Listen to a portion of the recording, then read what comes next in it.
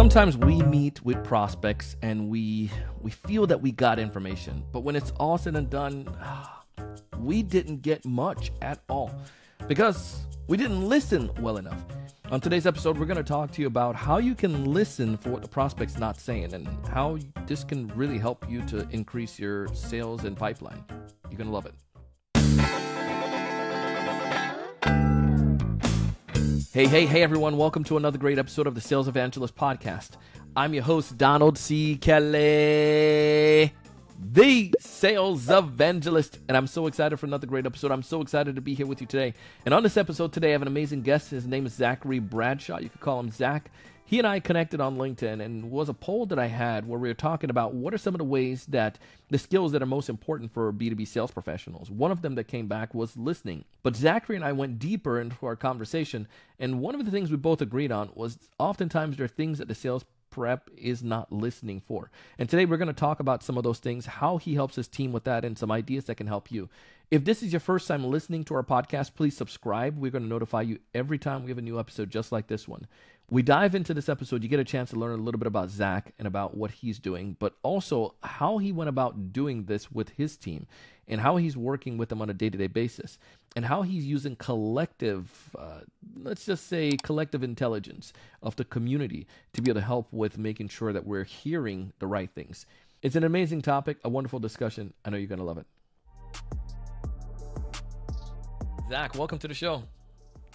Thanks for having me, Tom. Glad to be here. I'm really looking forward to this discussion because when we were talking in the pre-show, like prepping for this, I felt like you were watching me as a kid, as a new seller, and you're describing all the mistakes that I made because I can relate so much to it, and I know many of us can relate to this as well. I bragged about you a little bit in the teaser, but why don't you just tell us about your role and what you do and why you are so qualified to talk about this topic, especially why I think so. But tell us a little bit more about your role and what you do. Yeah, perfect. So I'm Vice President of Business Development at Brightkey, and Brightkey is a organization that provides managed services. So basically, if your company does not specialize in specific steps within your business process, you outsource it to our team so you can stay focused on your core operations, right? What makes me experience this? A lot of failures, just like you. It's a rough road getting here, right? It's been, I don't know how many doors slammed in my face, going in with just cocky attitudes, thinking that I'm going to push whatever I can on these buyers, and just to learn that ultimately I wasn't listening to them. And that comes with maturity, but a lot of doors shut in my face along the way. Yeah, and I think what you mentioned comes with maturity. That experience is sometimes just the ability to be able to capture information that is not said, or being able to listen for what should be said that hasn't been said yet. And I think that comes with that experience, why I feel this conversation is so great. You had commented on a post that I had on LinkedIn, and it was a poll that I was doing about what is the most important sales skills, and the overwhelmingly came back to listening. But you felt that there was more to add to that, and you said, there's a little bit more than just listening, and you went deeper into that. And that led to our conversation that we're having right now, and I thought it would just make so much sense.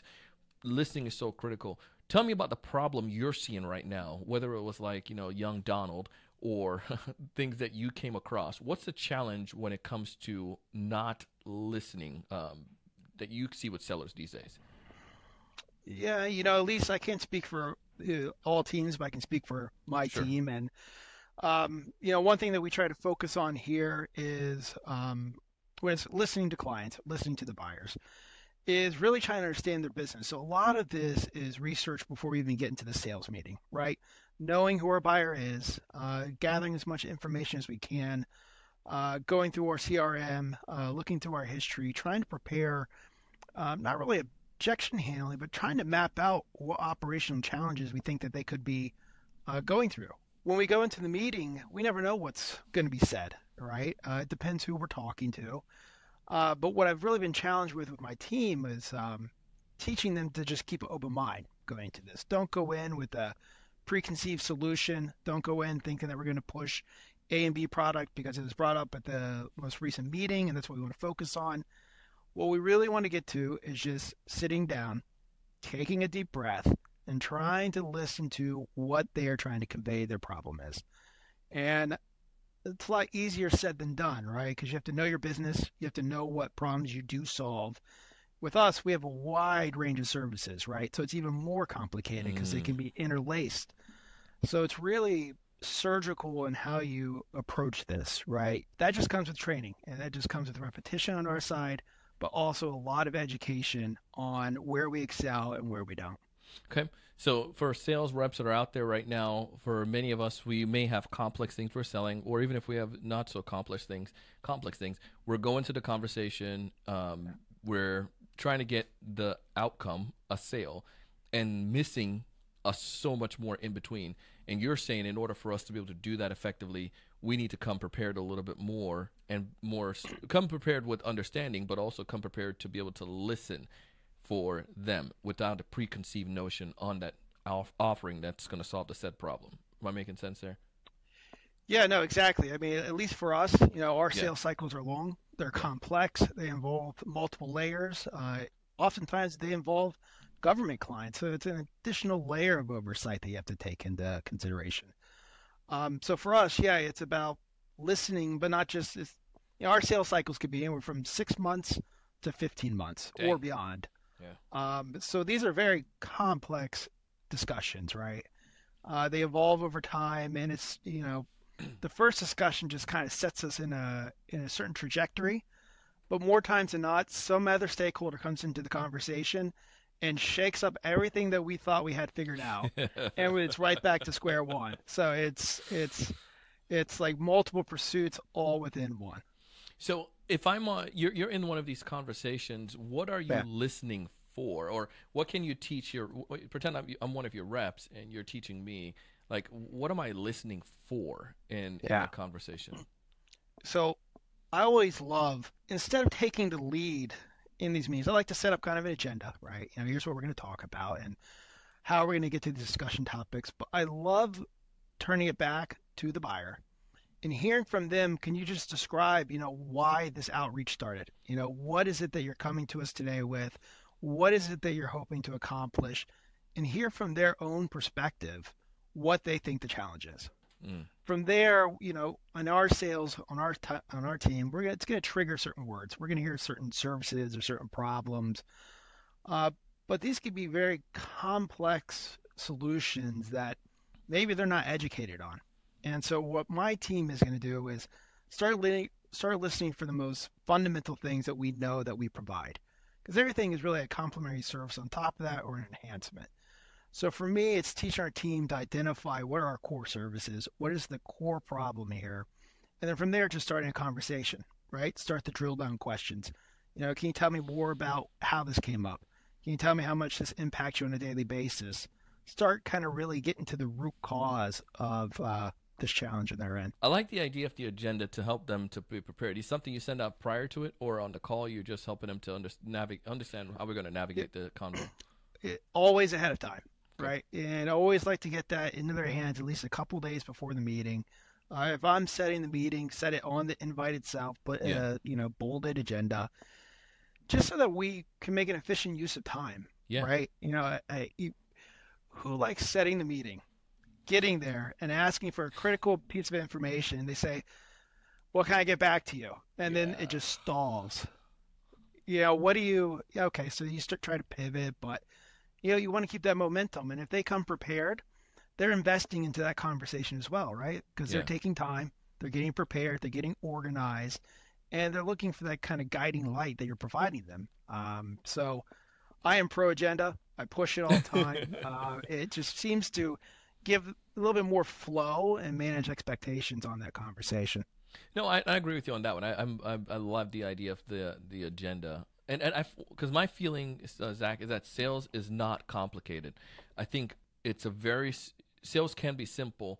The complexity comes obviously with, there's complex deals that we sell or complex sales processes or cycles. But the selling itself, you're identifying, you're grabbing interest, identifying a challenge, sharing a solution, and helping them to educate them enough that they make a decision that's in their best interest towards that. And that part doesn't take it's not too difficult if you're following the steps. So I love the agenda component.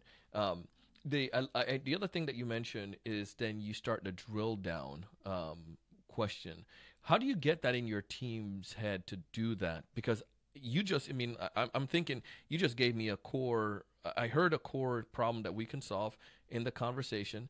And like you're saying, and then all of a sudden it's very tempting to say, all right, Mr. Buyer, Mrs. Buyer, I have a solution for you. Let me go with that. How do you help them to realize there's more to it than that? Yeah, I think at least within, our organization, we have so many different services, so many different ways that people can change in their careers within our organization. That I think it starts with who we're recruiting to be on our team, right? And, I really like to focus on individuals that had operational experience at some point. Mm-hmm. I find they make the best salespeople. They understand. I really do. I mean, we have some stars, but the ones that understand the complexities of what go into solving a problem, all of these drill downs come to them naturally. They're curious when they were on the job at some point, how would they solve this problem if they don't have this piece of information? Or how does it connect to something else that they used to help an individual? Typically what we'll do, if it's a high profile meeting, a client that we're trying to pursue, we'll have a debrief meeting internally afterwards. Yeah. And, it comes up, I start drilling down on the sales call. How did this happen? What is the follow-up? What did they say about A, B, and C? Well, if they didn't ask a question or they don't have the information, they're quickly jotting down a note. Why don't I have that? And I think it comes a little bit of a, organic cycle. They teach themselves, but they're also supported internally by the other team members because we do this as a team. I got rid of one-on-ones a long time ago on my team. We do everything as a team-based approach so that we can get shared information about people handle different situations. It's really a community-based knowledge share. And it's something I really firmly believe in. Now, if someone wants to do a one-on-one, we'll do it, but I'm not always the person with the right answer, right? Yeah. Sales isn't as easy for me as it is for you. Yeah. But we try to collectively get that experience, that shared experience, and I think that's what leads to those drill down questions becoming more organic and more kind of conversational in nature. Yeah, and I think sometimes it's intuitive, right? Where you probably have done it so much, you know what to do, but then somebody probably could explain it a little bit different. And so I like that idea of the communal concept, if everybody being able to share. And then also like what some of those trigger questions are. If somebody could share this is what I saw today in a conversation. This is what I heard today. This helped me last week. I think that makes a big difference to that peer engagement. So like oftentimes though, like what I found, and you can tell me if I'm wrong here, or see it different. I found like when sellers sometimes don't go back. I like the idea of the operations people because they can understand, procedures and so forth, and they know that you need to drill down, not just going for happy ears. They have problem, we have solution. But when it comes to the maturity to ask questions that's not being said, that component, do you ever see sellers have challenges with that? Where, and I'll tell you the story. Like for me, I just felt like I didn't want to mess up the deal. Like this thing is going so well, let's not screw things up. I'll just assume. But there's things that I didn't hear, but they're an executive, and I want to push them too much. Am I making sense on that? Yeah, no, I mean, I think it's so easy to fall into this trap of placating the buyer, right? Just saying what they want to hear, think it's going to keep the momentum. But again, are you with the stakeholder? Are you with the actual stakeholders that can be the buyer making the decision? You need to determine that early on, right? Or you're wasting the energy, or you're not saying the right things, or you're not developing the right solution. How do we train that? We don't have a formal method. I think everything is really communal based. And as you said, there might be someone on my team that handled a certain objection or question 3 times last week. Yeah. And they slowly started to craft their response. And they've come up with a way to phrase it or handle it that is, to me, genius. and I want to take that. I don't want to copy them, but I want to understand their train of thought so that we can kind of inject that into our conversations. Um, I think that really just comes up in how we approach a sales team, how we do the breakdowns. Every Monday morning we have a breakdown of meetings coming up this week, and every single Friday it's a standing meeting. We have the ability to do a breakdown as well at the end of the week to go over anything that really kind of held them up during the week. Besides that, they're off to the running throughout the week and just kind of trying to engage and do as much as they can within those limited days. Yeah. I feel like there's the being able to have that confidence, and I think it goes back to the type of people that you hire as well that helps with that.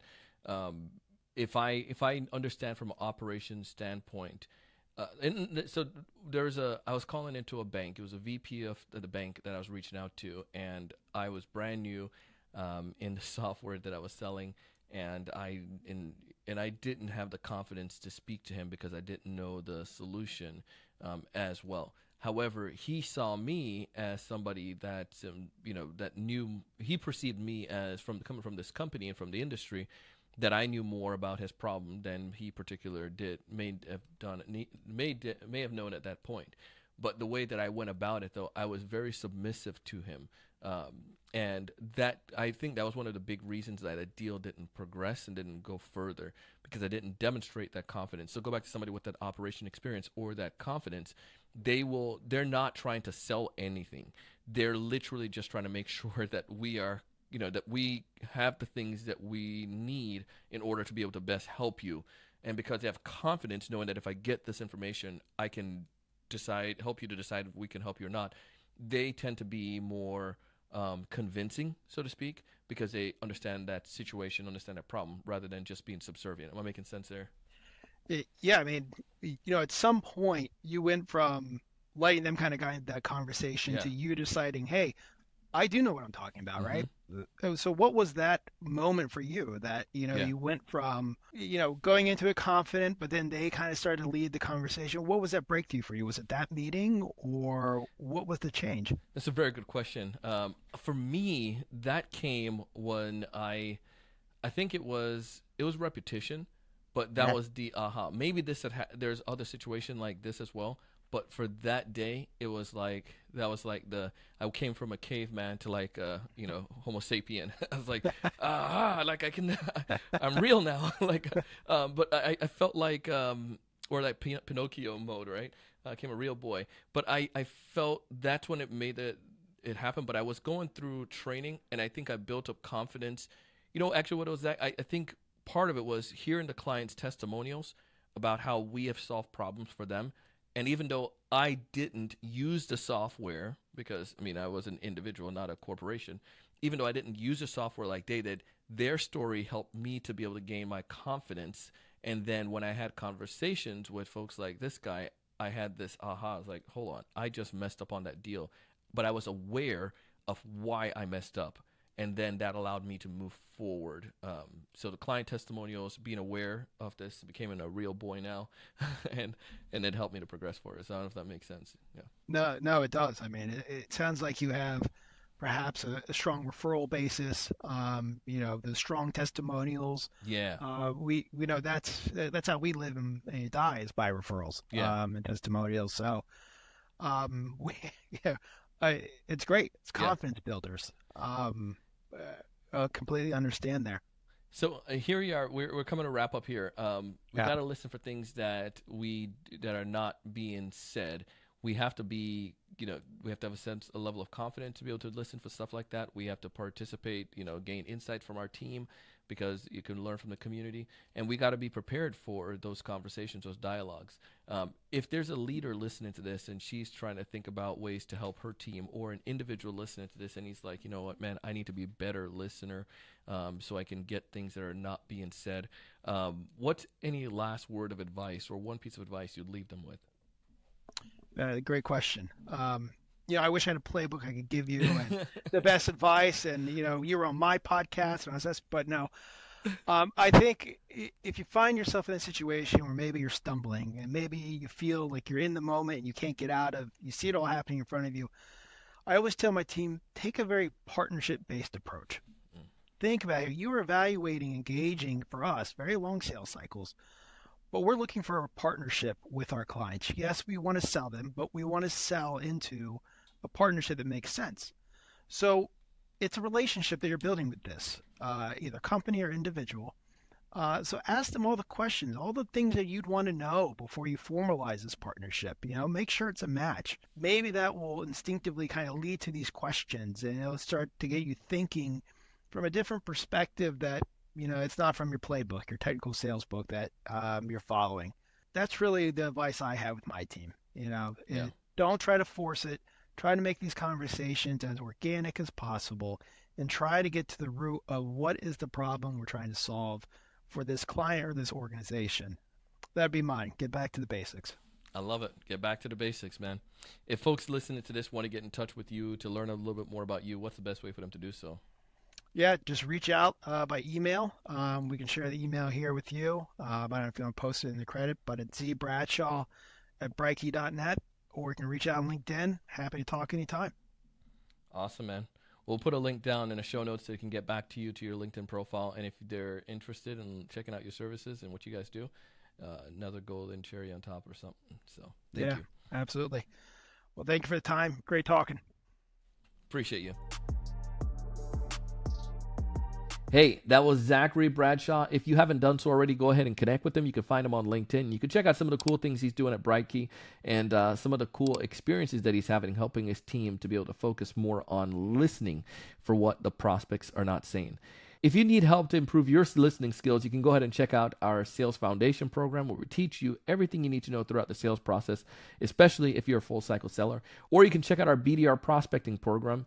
Or finally, our sales mastermind, where you get a chance to be able to work with other sales professionals, learn from peers what they're doing to improve and to hit their sales quota. It's an amazing group. I would love to have you join us. We have 3 different programs. You can find more information about the cohorts in the show notes, or you can go to thesalesevangelist.com/mastermind, or go to thesalesevangelist.com and check out our training programs. As always, I want you to thrive. I want you to succeed. I want you to raise your level of thinking. I want you to go out and do big things. See you on the next one.